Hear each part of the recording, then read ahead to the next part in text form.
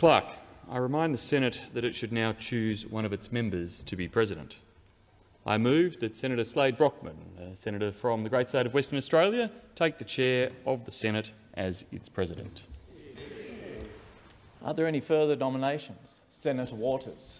I propose to the Senate for its president, Senator Faruqi, and I move that Senator Faruqi take the chair as president.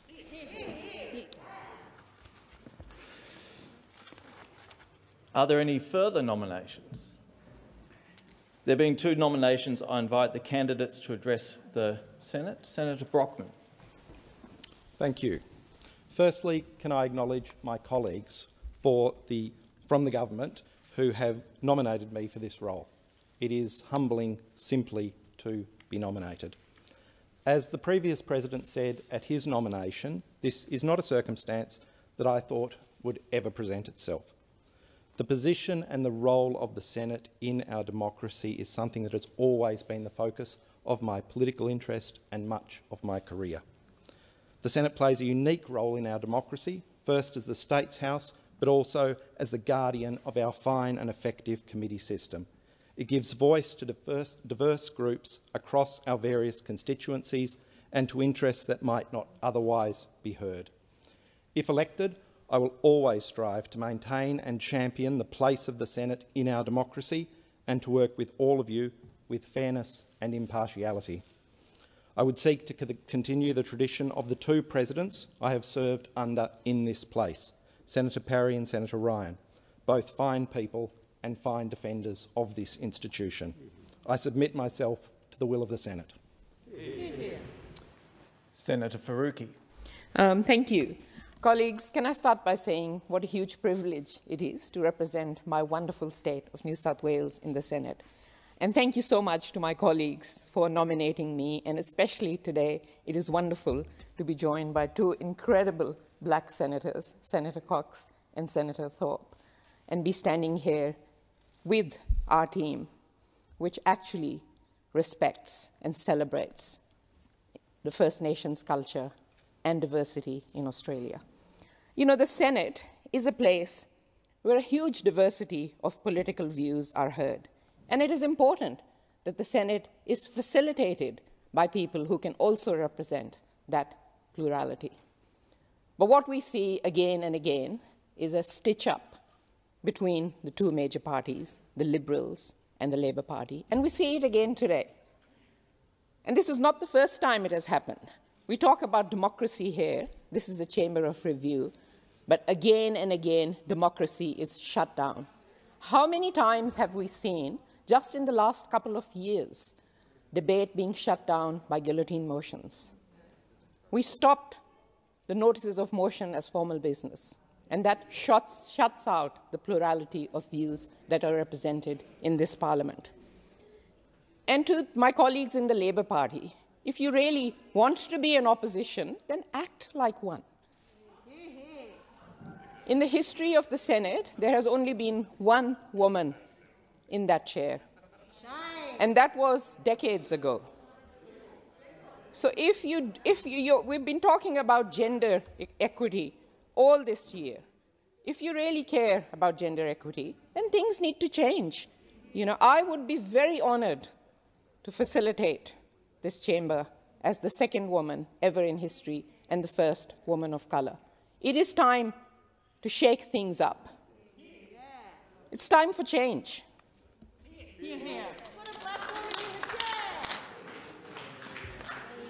Unless any other senator wishes to address the nominations, a ballot will now be held. Before proceeding to ballot, the bells will be rung for 4 minutes.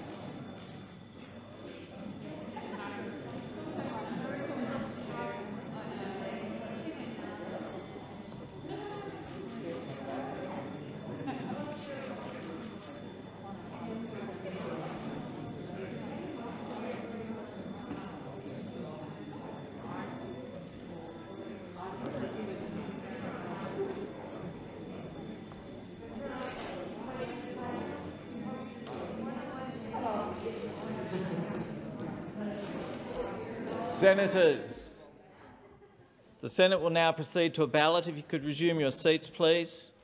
Ballot papers will be distributed. Please write on the ballot paper the name of the candidate you wish to vote for. The candidates are Senator Brockman and Senator Faruqi.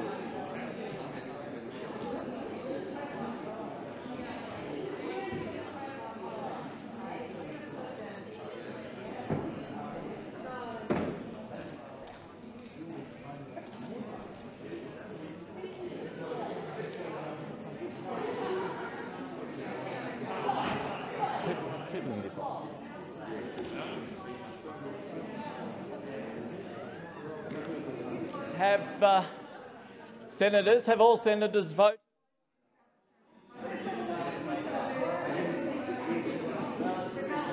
That's it. Oh, look, there we go. We just have to do that.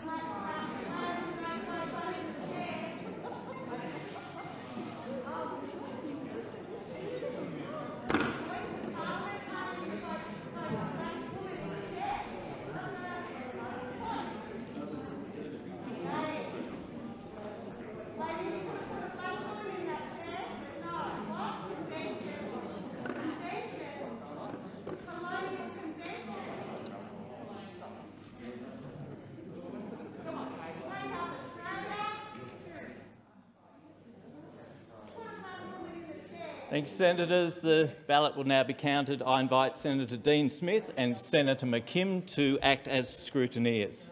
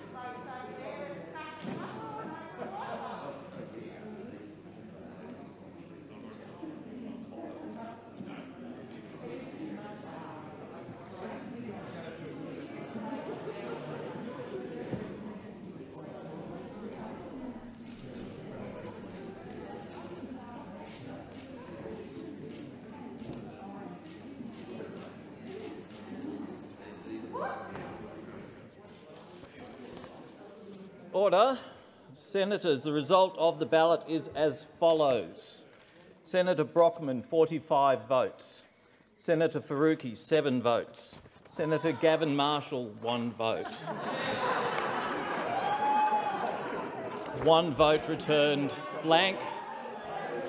Senator Brockman is therefore elected President of the Senate in accordance with the standing orders.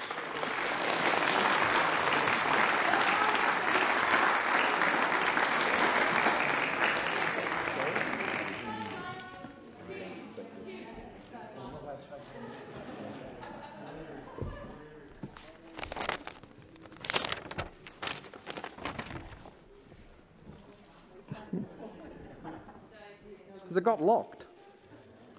What's happened to the chair?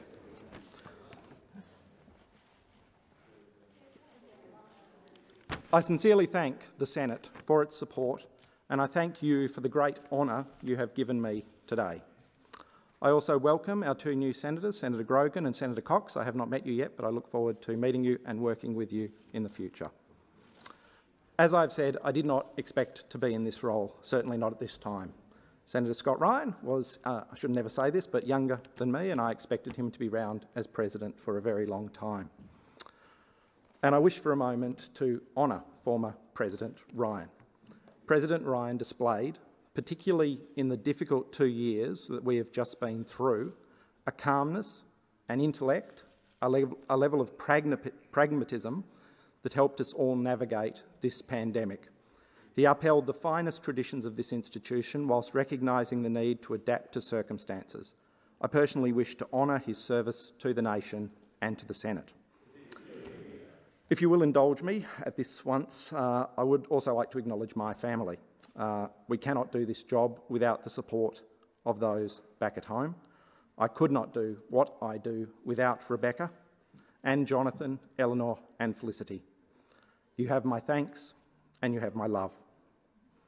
My goals are quite straightforward. For as long as I hold this position, I will act to defend the interests of senators and the Senate itself. Whilst a diverse range of perspectives are represented in this chamber, I will treat each of you as duly elected and equal representatives of your states. I will take your arguments on their merits and seek to act impartially at all times. I thank you once again for the distinguished honour that you have granted me. Senator Birmingham. Mr President, I inform honourable senators that the Governor-General will be pleased to receive the President and party leaders or their representatives in the President's suite immediately.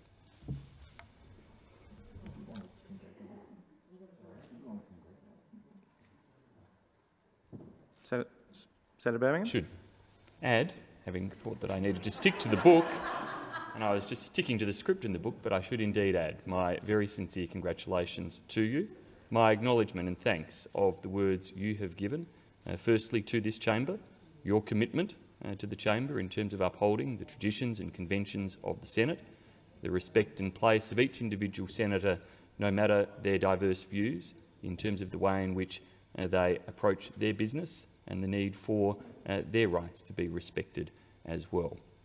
I was pleased to nominate you on behalf of the government, knowing, Mr President, that you will perform these duties diligently, competently, and indeed with a deep history in this place as a senator, but also in your work prior to that, and your understanding of the important roles of government, opposition and minor parties across the chamber in terms of their work. I thank you for your kind words in relation to Senator Ryan, or former Senator Ryan. Scott is a dear friend, was a very valued colleague throughout his time, and indeed was a president I think admired and respected across this chamber. You fill big shoes in relation to taking on the presidency following Scott Ryan. I know we will all wish Scott, Helen and their children every success and happiness in the future, that we thank Scott for the way in which he fulfilled the role with humility and with dignity, always with the interests of this chamber at heart. As a senator, for the way in which he engaged in a principled manner, true always to his values, to his interpretation of liberal values and traditions and customs and principles, the way in which he engaged strongly on behalf of his state and fulfilled a number of roles through this place, including his service as a minister. He will be missed. You are now welcomed in the chair, and we look forward to the leadership that you provide to this place. Senator Wong.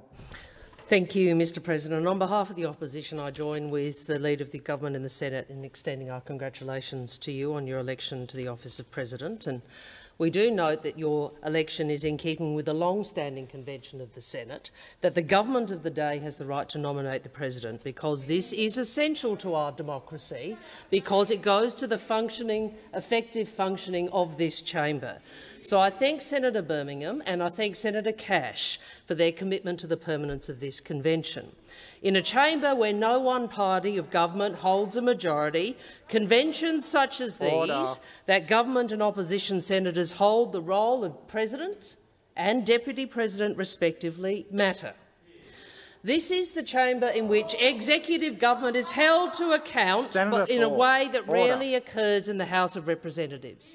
And, Mr President, impartiality and objectivity are essential qualities for any president, and as the opposition we obviously look forward to you maintaining that even-handed approach. We also look forward to you being a defender of the place of the Senate in our constitutional system of government, of its mandate conferred by the people to review, reject or amend legislation, and of its privileges. I note, Senator Brockman, that you come to office with just over 4 years' experience as a senator. That is significantly less than the average of 11 years for most senators presuming this position. This does mean you will bring a different perspective to the position from most presidents who have preceded you, and I hope and trust this will be a positive for the Senate. I would also like to make some remarks about former Senator Ryan, who had served as our president since 2017. As I've said publicly, Scott Ryan deserves to be remembered as one of the great presidents of the Australian Senate, a strong believer in liberalism and in democracy, and someone who sought to defend and enhance the role of the Senate and the privileges of the Parliament. He discharged the responsibilities of his office fairly and with distinction and worked hard to be a consultative president, another essential quality of a holder of the position. Scott Ryan had a deep understanding of and a personal commitment to the role and importance of the Senate in our democracy. And I hope, and I have listened to you today, Mr President, as to seeking to emulate Scott Ryan in the discharge of your work as President. So once again, on behalf of the opposition and personally, Mr President, I congratulate you on your election and we look forward to working with you. Senator McKenzie. Thank you, Mr President. I rise today on behalf of National Party senators to congratulate you on your appointment to the highest office of President of the Senate. The last Western Australian Senate President was Michael Behan in the years 94 to 96, and here we are 25 years later with a President and also a Deputy President from the great state of Western Australia. The office of President is an important one, and Mr President, I know you'll take seriously the duty of fairness and impartiality that are, in my view, fundamental requirements for the role in this chamber. Whilst debate can occasionally become heated in this place, I know your calm manner and respect for the standing orders will be valuable in maintaining productive and respectful debate that we're known for. The Nationals would also like to note your background as a proud advocate for rural and regional Australia, having grown up on a family farm, running it and working in the Pastoralists and Graziers Associations and Australian Grains Champion. It's nice to have someone that understands the regions and what we need from Parliament in a role such as yours. We look forward to continuing to work with you in your new role, and we wish you all the very best and know you'll do a great job. Mr President, I'd like to take this opportunity to thank your predecessor, a lovely Victorian senator, former President Scott Ryan. Upon announcing his retirement, Senator Wong said that former President Ryan deserves to be remembered as one of the great presidents of the Australian Senate, and I agree. Speaker Smith and former President Ryan steered this parliament through a very difficult time during the course of the pandemic. It is a remarkable achievement that this parliament was able to continue to operate during these very difficult times, which has been vital to ensuring that the legislative arm of government was able to continue holding, and those in the opposition were able to hold government to account.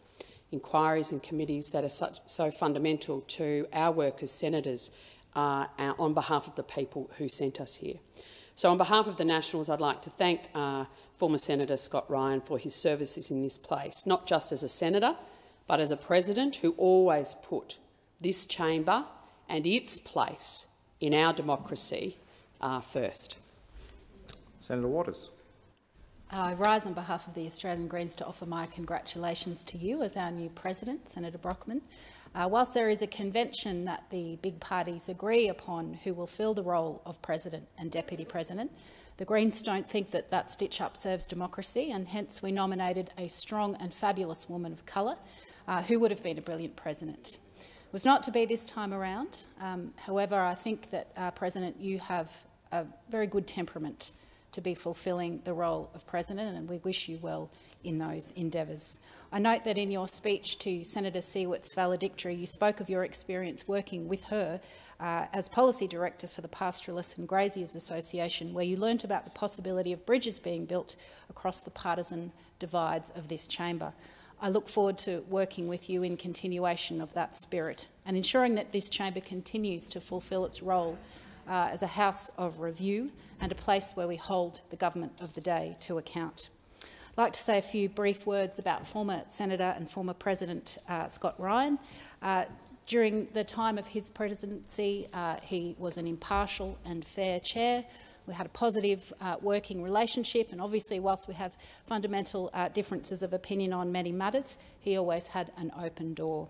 And I particularly would like to acknowledge and commend the work that he did on a remote parliament in a global pandemic. He has steered us and this chamber in a good direction over that time. The work of Senator Ryan in enabling the Senate to continue its role during those challenging times, along with all of the work that went in by so many other people in this place to make that happen, deserves commendation. And of course, we wish him and his family well in his coming endeavours. Senator Patrick. Thank you, Mr. President. I just rise.